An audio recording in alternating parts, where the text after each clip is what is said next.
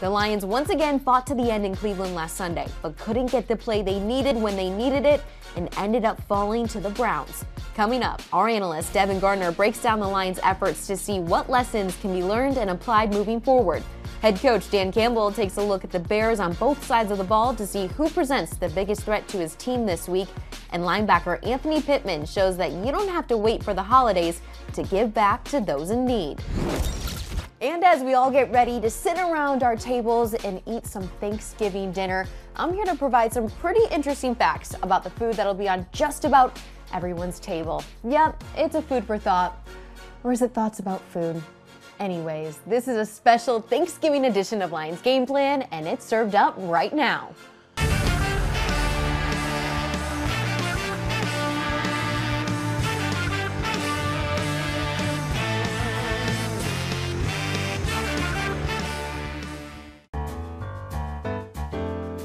Lions Game Plan is presented by Comerica Bank.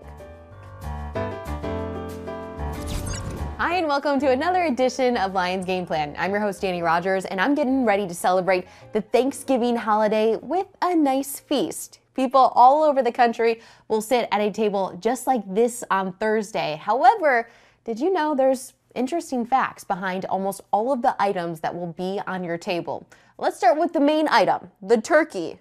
Right here, we got a couple of nice slices. 46 million of these turkeys will be served on Thanksgiving Day. That's enough to feed 88% of the people in the country. I wonder what the other 12% are having on Thanksgiving Day. The Lions had a high chance of walking away from Cleveland with a win last Sunday. However, the Browns pulled it out. Lions are still looking for that first win. Defensively, we're getting turnovers. Which I think is pretty big, man. To give yourself a chance and to play good defense, you need to get turnovers, which we are. And, I think there again, I think we've got the most amount of rookie play time of anybody in the league, or maybe the second. I don't know what that is, but we're getting invaluable growth and experience out of our young guys. And, that hasn't shown up in the win column, but I do feel like these guys are growing. And the more investment we're getting now, it'll pay off. And there again, I'm hoping it'll pay off big before, next season. We're hoping this thing, comes at any time. But they keep putting out the effort. They keep working. It's a good core group. And, I bring it up one more time. It's hard for us to overcome one or two mistakes. We have a great coaching staff, and our record doesn't show it. Obviously, people see 0-9, and they're just like, "Oh man," and they're just like, "Oh my gosh, the Lions suck." But nah, we in every game. We're fighting and we're competing, and that's just the bottom line. We want to go out there and compete and give it our all every game.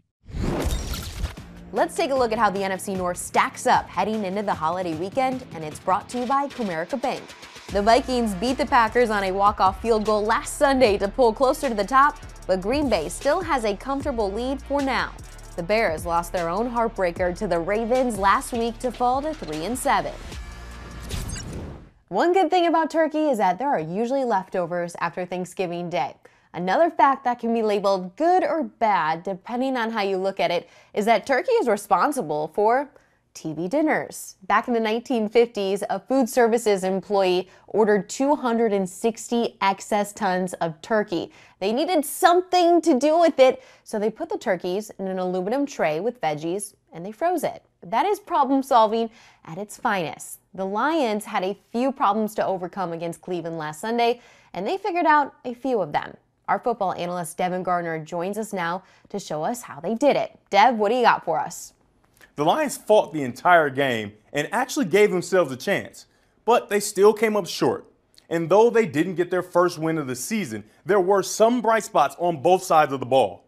And I can show you a few of those aforementioned bright spots, and they're brought to you by Fire Law.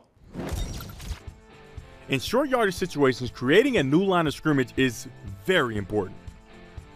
The offensive line has to find a way to move another group of large humans from point A to point B. On this fullback dive to Jason Kabinda, the left side of the line creates a huge cavity for Kabinda to run through. Instead of blocking Myles Garrett, they put him in a situation where he has to worry about the pinch man, and that acts as a block. With Garrett distracted, Cabinda shows a nice piece of footwork to get the 1 yard needed, and then some. How about a little full-back hurdle for the big fella? For short yardage on defense, the idea is the same. Create a new line of scrimmage. But with that, the edges must be stout. Austin Bryant does an outstanding job setting the edge of the defense and giving Nick Chubb nowhere to go. Everybody else on the defensive line does a great job of winning their personal battles, and the defense gets a short yardage stop on the second highest rated running back from a year ago. On 3rd and 11, the Lions know that Baker Mayfield has to hold the ball to give time for his receivers to get to the first down depth. You know, the funny thing about time is it's sometimes just not on your side. The Browns have 7 guys in protection, which usually is pretty good. But the Lions bring 8. It's simple math. 8 minus 7 equals 1 second to make a decision on where you want to go with the ball before the Lions defense gets home. Great job by defensive coordinator Aaron Glenn having his defense 1 step ahead. DeAndre Swift had himself another productive day last week. He averaged almost 10 yards per carry on his way to 136 yards on the ground. That average was aided on this big game where he doesn't even get touched. The offensive line does a great job of covering up every defender, and Swift is responsible for the first man that has the chance to touch him. And Swift says, "May I have this dance?" Gets rid of one defender and sprints past the rest for his sole touchdown on the day. Head coach Dan Campbell called plays for the first time this season against a very good Browns defense. And the offense made some plays and gave themselves a chance. But you can't help but think, if Jared Goff is healthy, maybe some of those plays bounce the Lions' way. Let's all hope that Jared Goff can get healthy for the Thursday showdown on Thanksgiving against the Bears. Back to you, Danny. Thanks, Devin. We've got plenty of food here, so I gotta know, what's your favorite item at Thanksgiving? I do like food. I say deep fried turkey. Of course, you would pick something not on this table. You're on your own. Sorry, Dev. But happy Thanksgiving, my friend. We've just finished the first course here on Lions Game Plan. Still to come, the head coach returns to take a look at who to look out for on that Chicago Bears offense, and Lions linebacker Anthony Pittman explains why he doesn't wait until the holidays to give back to his community.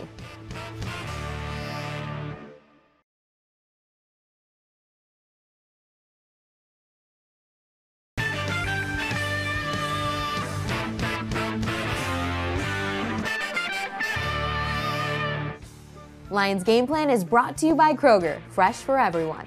By the Henry Ford Health System, official healthcare provider of the Detroit Lions. And by Menards, save big money on all your home improvement needs.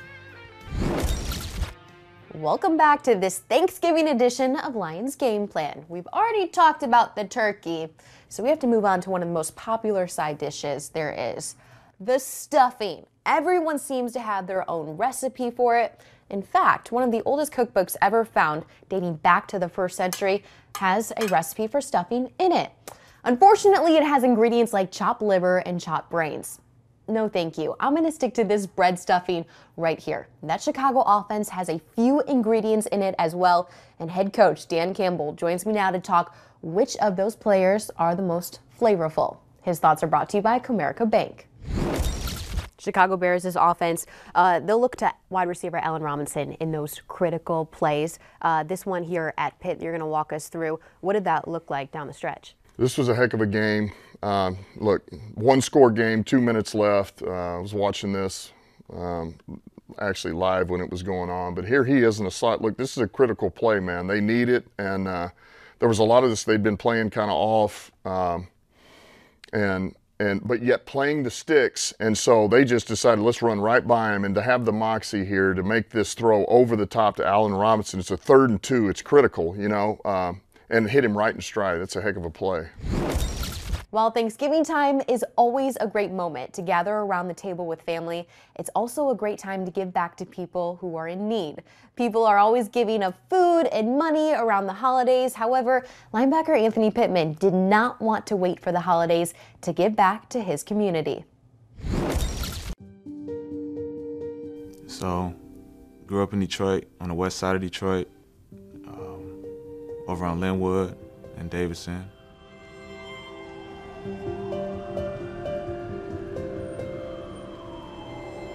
It can be hard growing up in Detroit, growing up in poverty, you know. I was fortunate enough for my mom to be able to provide for me, and I feel like I've seen both sides in terms of living in Detroit most of my childhood and then moving out to Birmingham for my high school. I feel like I've seen it all. Once you kind of experience one side of things, and then you see what life could be like on the other side, like, you don't want to go back to how things were on one side. Seeing others, struggling in poverty, it just hurts to see people stuck in a position where they can't get out. I feel like that's no way to live for anyone. I empathize with those people. I don't know, man. It's gotta be some way, like, these people can be helped. It can't just be, hopeless for these people.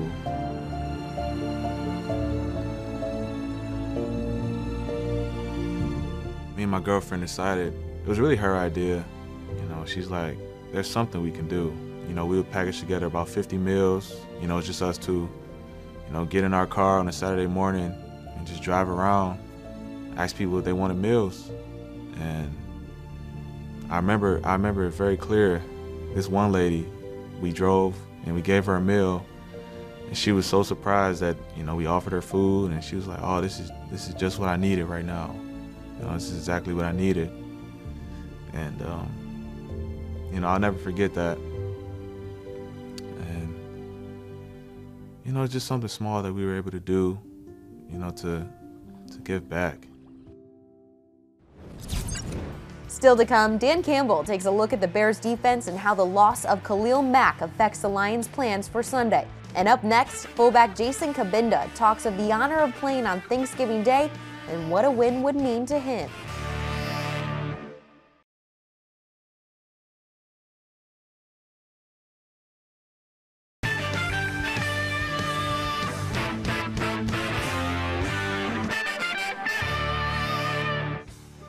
Lions Game Plan is brought to you by Family Heating, Cooling, and Electrical. Family, not just the name of our company, but the way we do business. By Comerica Bank. Raise your expectations. And by Michigan's Dairy Farmers. Know someone deserving of an advantage? Nominate them for a chance to win a stacked refrigerator at milkmeansmore.org. Welcome back to our Thanksgiving Day feast. We have moved on to one of the most controversial side dishes on your table, and it's the cranberry sauce. Listen, people either love it or they hate it. There is no middle ground. My bet, though, is that most people love it because over 5 million gallons of this jellied cranberry sauce will be consumed on Thanksgiving Day. That is enough to fill 8 Olympic-sized swimming pools. If you're asking me, it's a no for the cranberry sauce. However, fullback Jason Cabinda, he loves playing on Thanksgiving Day, and he joins me now. His thoughts are brought to you by Comerica Bank. We've got to get to your play on the field here real quick. Superback is kind of what you're calling yourself now. Why?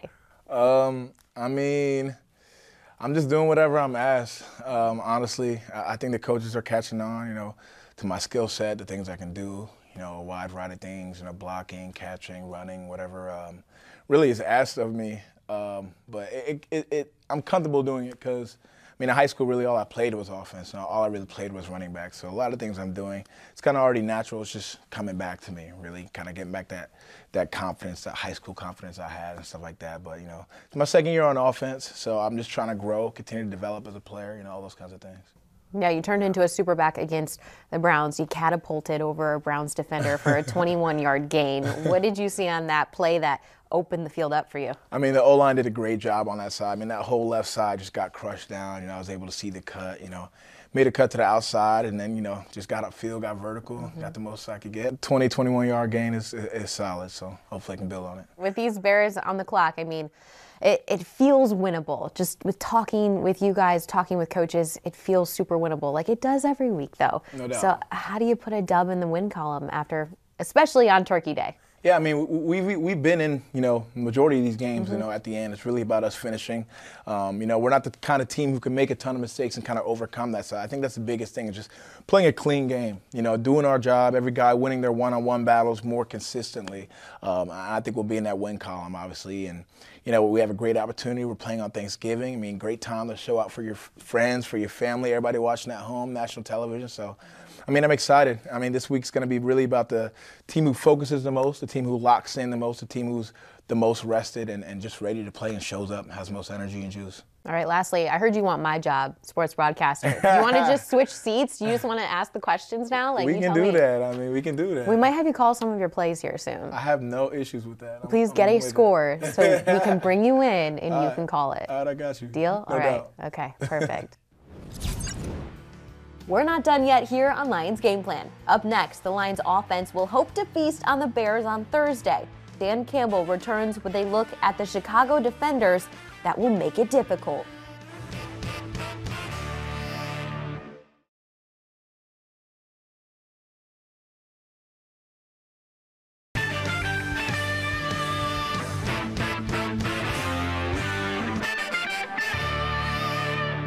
When the Lions host the Bears on Thursday, it will be the 8th time they have faced each other on Thanksgiving Day since 1991.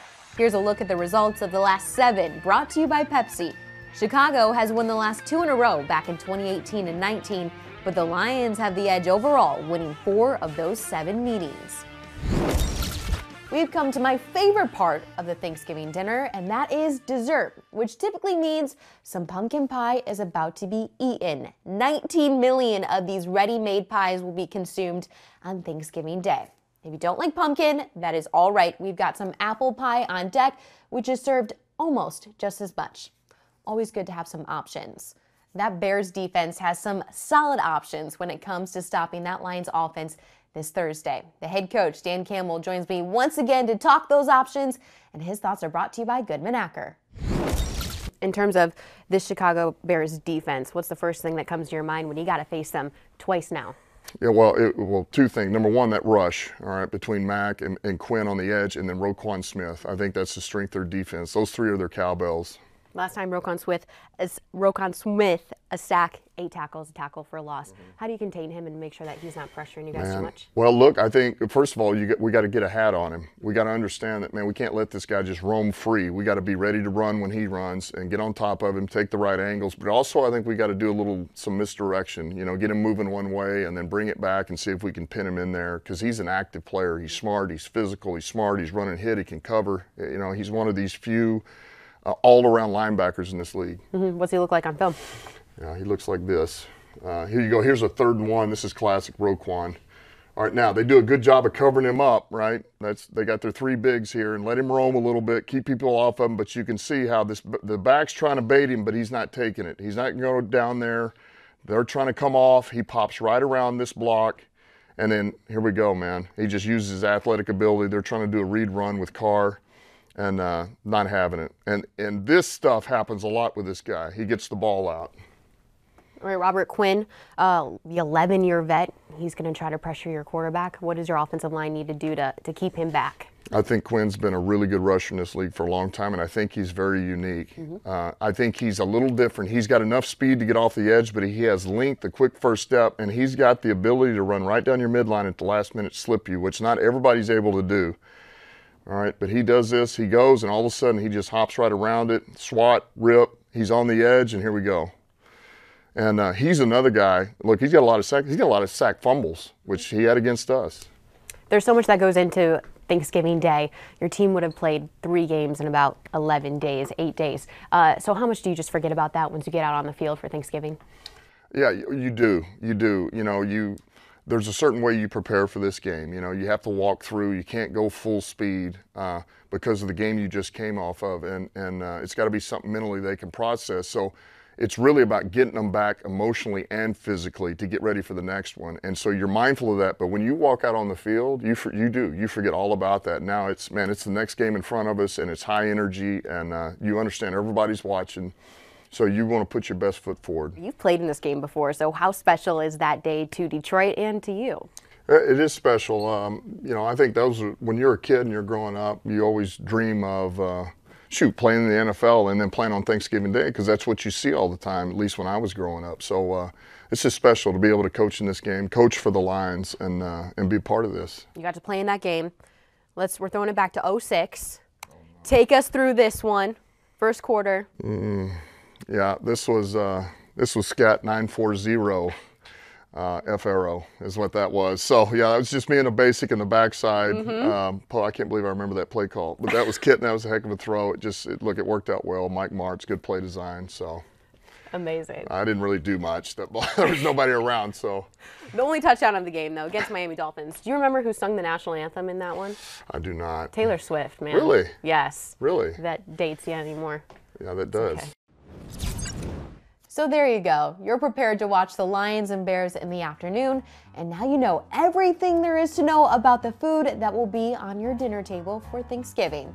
I'm Danny Rogers. Thanks so much for watching the show. I hope you and yours have a great Thanksgiving day. Now do we get to eat all this food? Come on, guys.